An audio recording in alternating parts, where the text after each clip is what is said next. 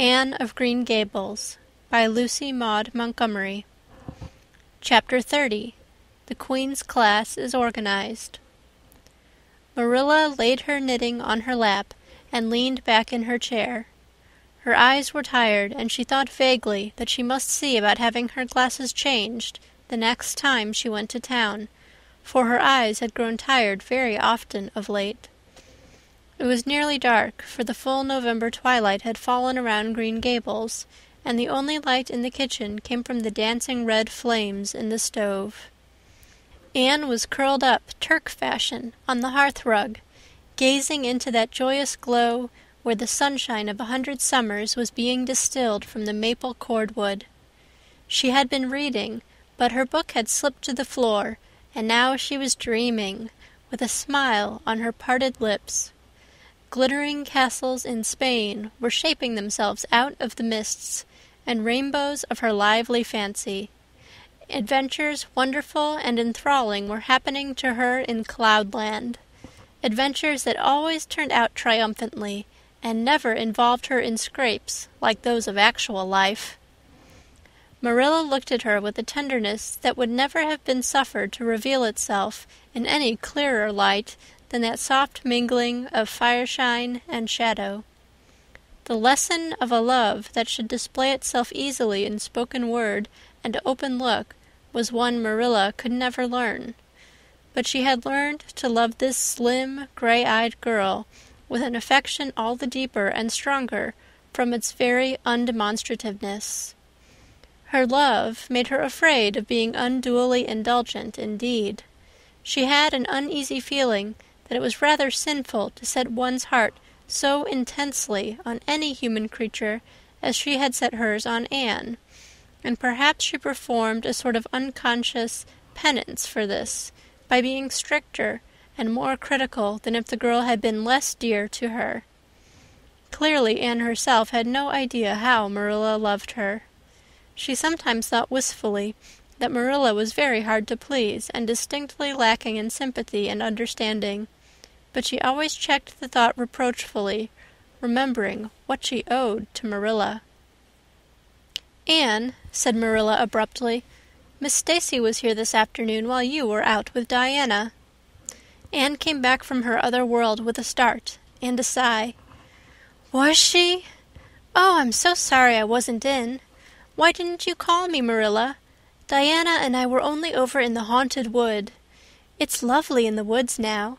All the little wood things, the ferns and the satin leaves and the crackerberries have gone to sleep, just as if somebody had tucked them away until spring under a blanket of leaves. I think it was a little gray fairy with a rainbow scarf that came tiptoeing along the last moonlit night and did it. Diana wouldn't say much about that, though. Diana has never forgotten the scolding her mother gave her about imagining ghosts in the haunted wood. It had a very bad effect on Diana's imagination. It blighted it. Mrs. Lynde says Myrtle Bell is a blighted being. I asked Ruby Gillis why Myrtle was blighted, and Ruby said she guessed it was because her young man had gone back on her. Ruby Gillis thinks of nothing but young men, and the older she gets, the worse she is. Young men are all very well in their place, but it doesn't do to drag them into everything, does it? Diana and I are thinking seriously of promising each other that we will never marry, but be nice old maids and live together forever. Diana hasn't quite made up her mind, though, because she thinks perhaps it would be nobler to marry some wild, dashing, wicked young man and reform him. Diana and I talk a great deal about serious subjects now, you know.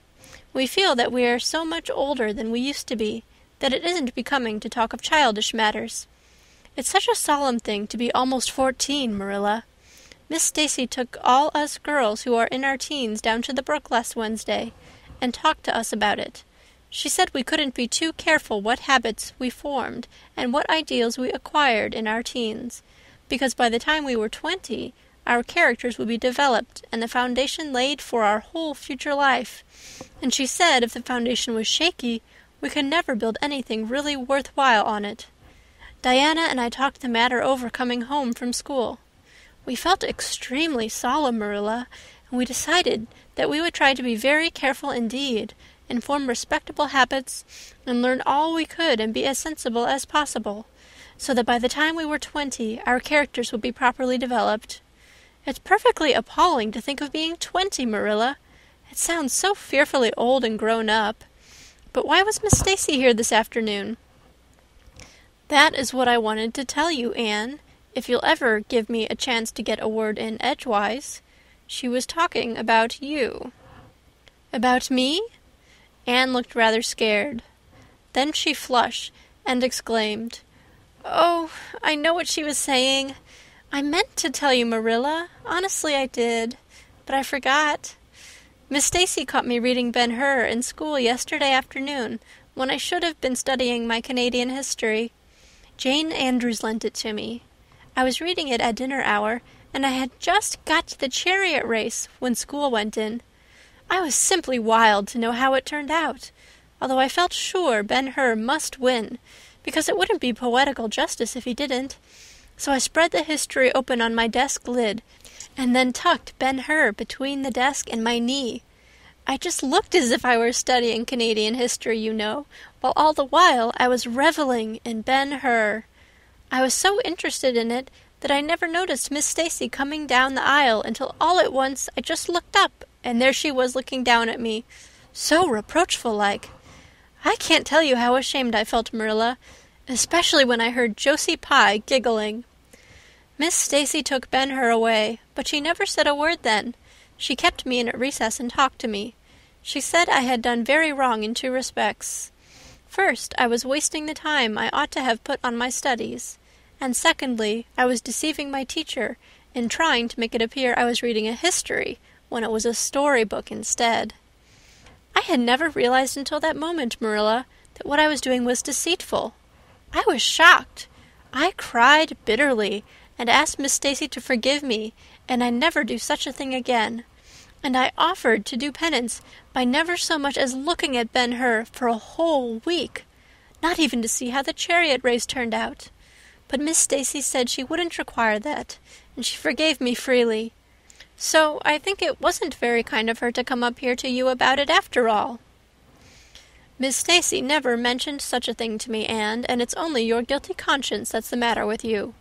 You have no business to be taking storybooks to school. You read too many novels anyhow. When I was a girl, I wasn't so much as allowed to look at a novel."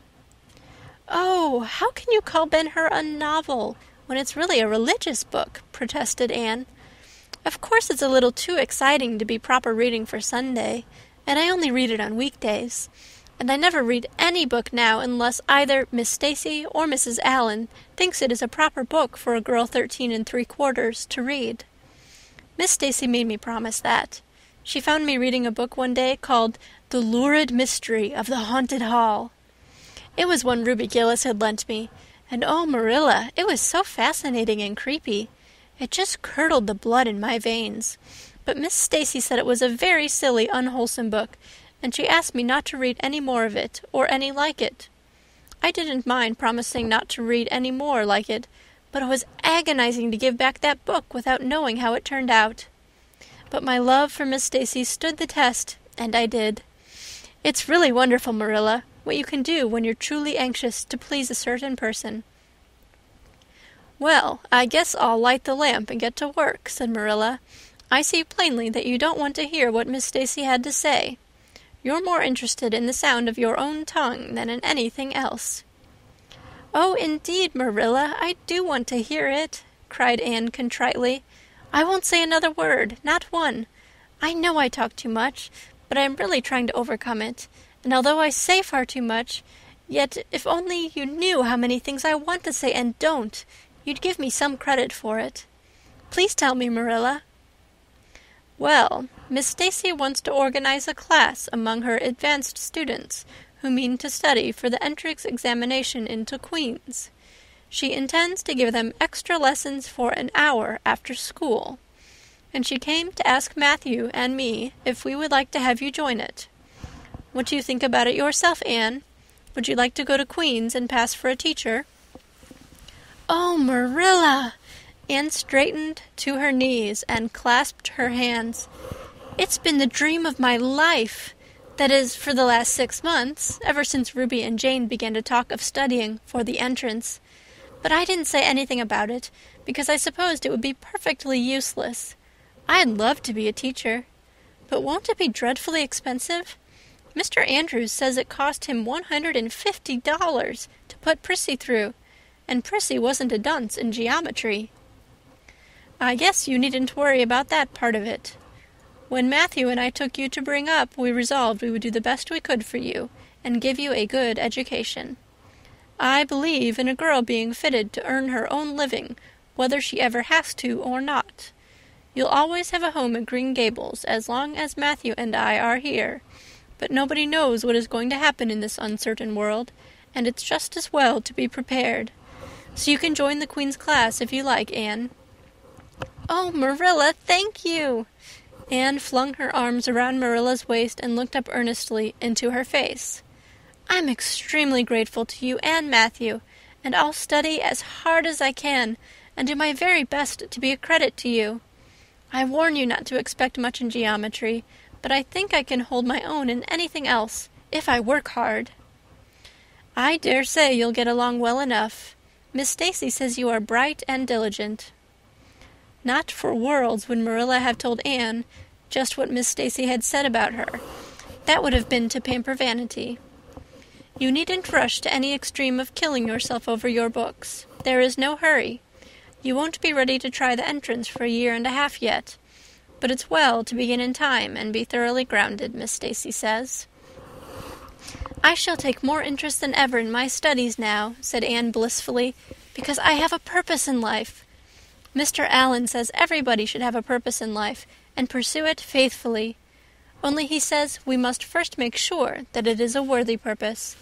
I would call it a worthy purpose to want to be a teacher like Miss Stacy. Wouldn't you, Marilla? I think it's a very noble profession."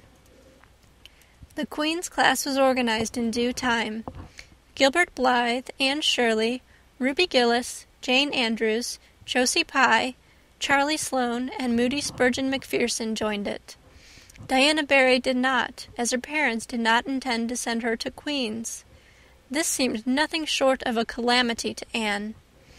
Never, since the night on which Minnie May had had the croup, had she and Diana been separated in anything. On the evening when the Queen's class first remained in school for the extra hours, and Anne saw Diana go slowly out with the others to walk home alone through the birch path and violet vale, it was all the former could do to keep her seat and refrain from rushing impulsively after her chum. A lump came into her throat, and she hastily retired behind the pages of her uplifted grammar to hide the tears in her eyes. Not for the world would Anne have had Gilbert Blythe or Josie Pye see those tears.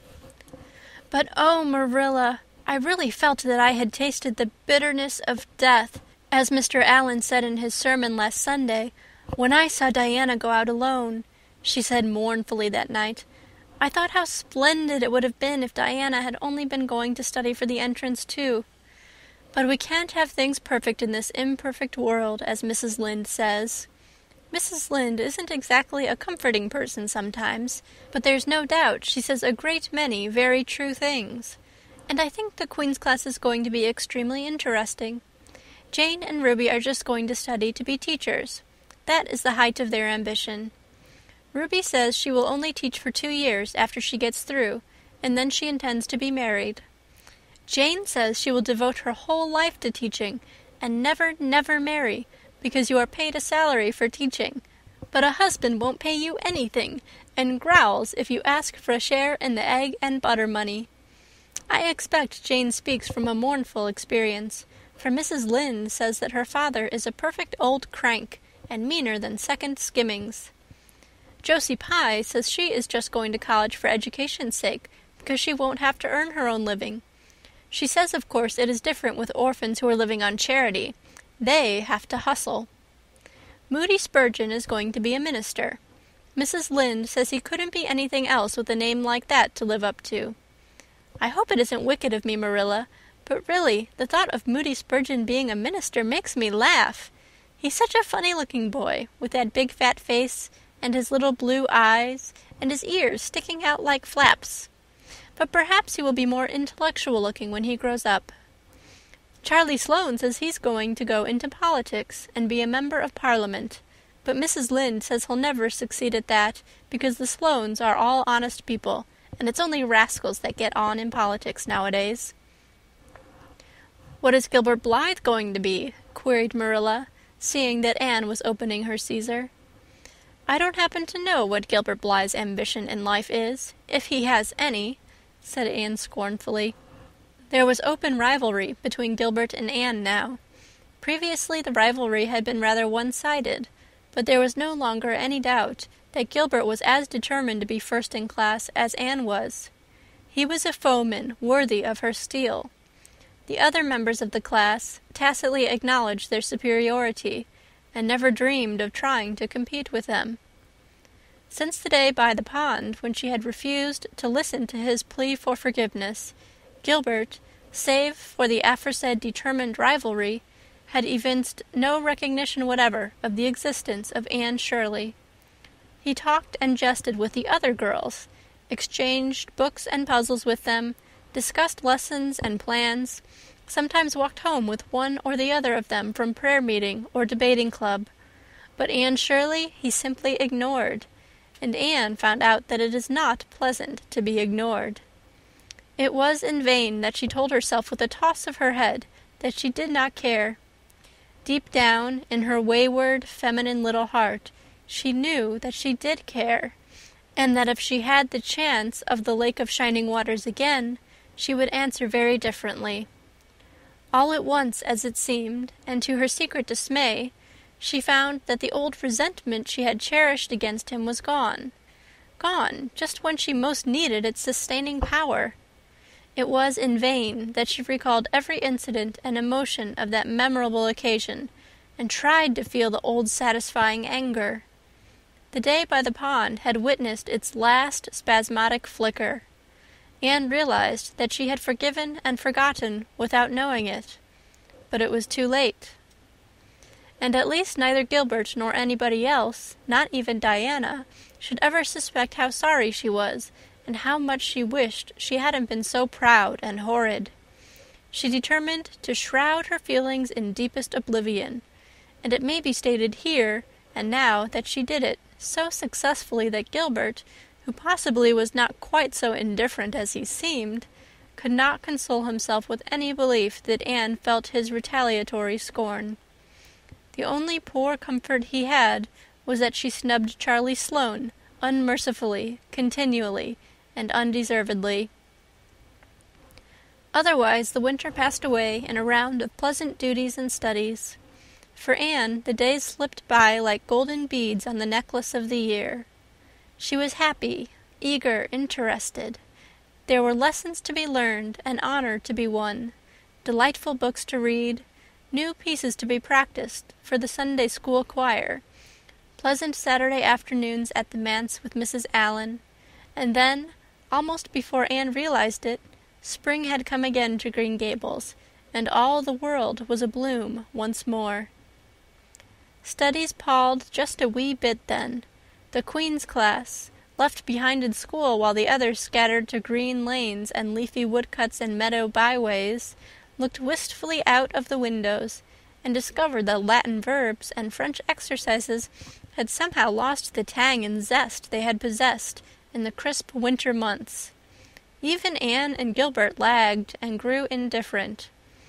Teacher and taught were alike glad when the term was ended, and the glad vacation days stretched rosily before them. "But you've done good work this past year," Miss Stacy told them on the last evening, "and you deserve a good, jolly vacation. Have the best time you can in the out-of-door world, and lay in a good stock of health and vitality and ambition to carry you through next year. It will be the tug-of-war, you know, the last year before the entrance." "Are you going to be back next year, Miss Stacy?" asked Josie Pye. Josie Pye never scrupled to ask questions. In this instance, the rest of the class felt grateful to her.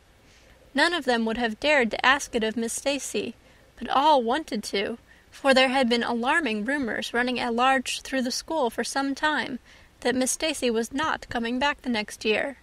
that she had been offered a position in the grade school of her own home district and meant to accept. The Queen's class listened in breathless suspense for her answer. "Yes, I think I will," said Miss Stacy. "I thought of taking another school, but I have decided to come back to Avonlea. To tell the truth, I've grown so interested in my pupils here that I found I couldn't leave them. So I'll stay and see you through."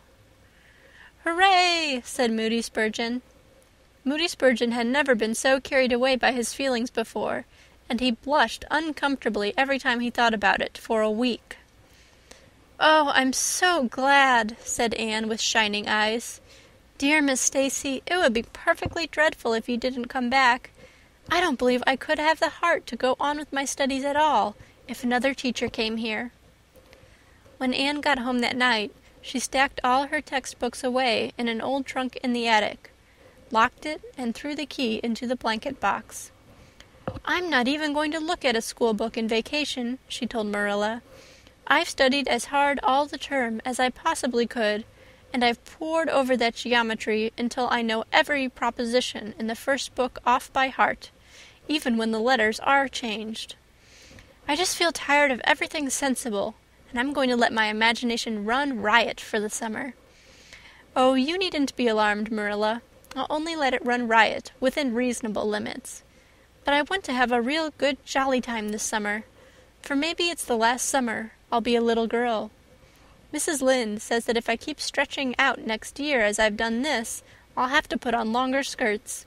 She says I'm all running to legs and eyes, and when I put on longer skirts, I shall feel that I have to live up to them and be very dignified.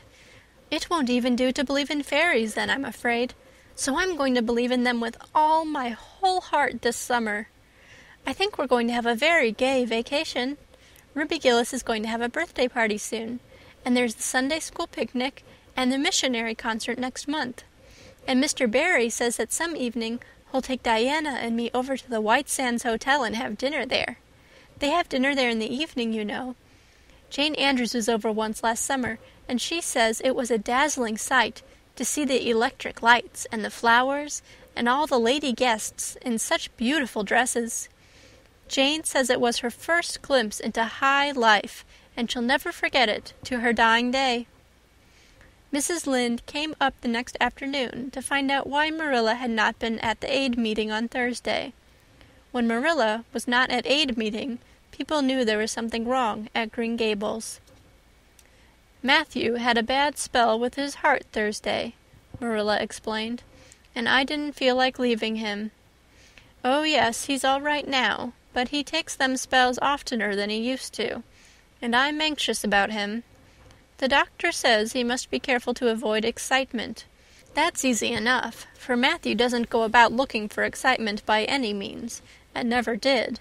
But he's not to do any very heavy work either, and you might as well tell Matthew not to breathe as not to work.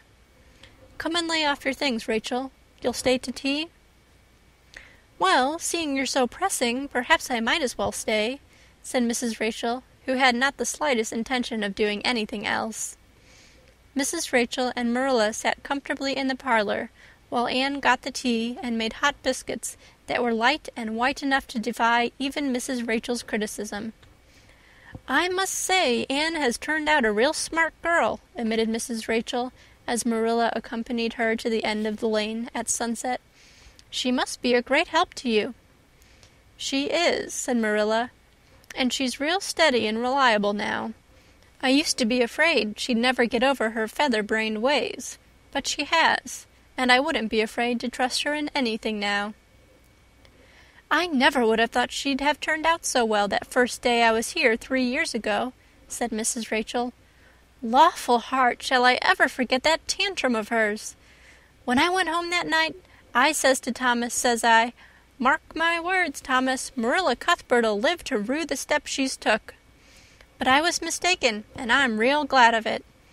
I ain't one of those kind of people, Marilla, as can never be brought to own up that they've made a mistake. No, that never was my way, thank goodness. I did make a mistake in judging Anne, but it weren't no wonder, for an odder, unexpecteder witch of a child there never was in this world, that's what. There was no ciphering her out by the rules that worked with other children. It's nothing short of wonderful how she's improved these 3 years, but especially in looks. She's a real pretty girl, got to be, though I can't say I'm overly partial to that pale, big-eyed style myself. I like more snap and color, like Diana Barry has, or Ruby Gillis. Ruby Gillis's looks are real showy, but somehow, I don't know how it is, but when Anne and them are together, though she ain't half as handsome, she makes them look kind of common and overdone. Something like them white June lilies she calls narcissus, alongside of the big red peonies. That's what. End of chapter 30.